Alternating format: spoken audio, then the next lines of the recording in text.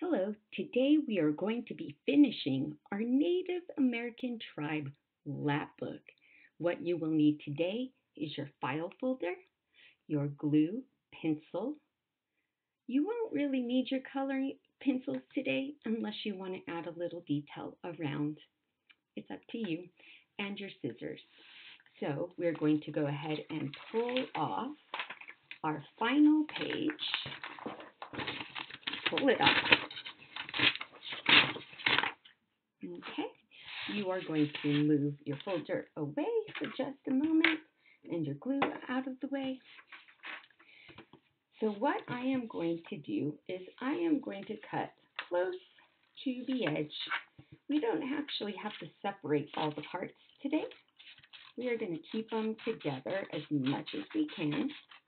So we're going to bubble cut around them.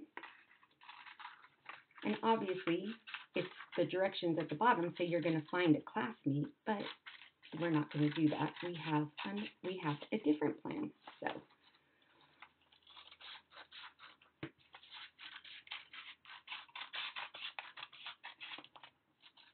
So today in reading, you had to compare your tribe with one of the other two tribes that we were learning about. So you had to look at information from the Yokut, the Chumash, and the Paiute. Okay? So you are going to utilize the chart to actually pull the information into the similarity and difference charts for climate, housing, and resources. So up at the top, you're actually going to write the name of your tribe. My tribe is Chumash.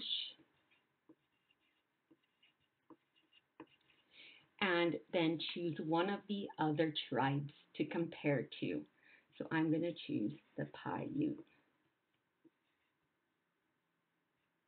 I spelled that wrong. Go figure. See, teachers make mistakes too.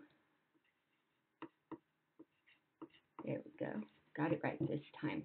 So you're going to utilize the chart and the information you collected during reading today, and you are going to fill out how these two tribes are similar in climate and how are they different in climate. How did they have similar housing? How was their housing similar? Maybe they didn't look the same, but maybe they used the same materials. And then how are they different? Maybe they were different in outward appearance. And then finally, the resources that they used to survive off of. How were they similar and how were they different? Okay, once you fill that out, you are going to glue this on the back of your folder. So you're going to grab your glue.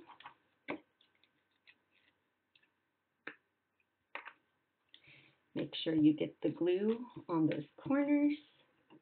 I always do my edges really, really good so that it doesn't peel up. Because sometimes, I don't know if you've noticed, glue sticks, they peel off a little.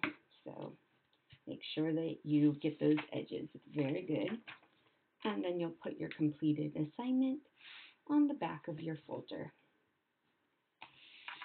If you want to go in and use your color pencils and color around or draw little pictures of how they are similar and different, you can do that. The choice is up to you.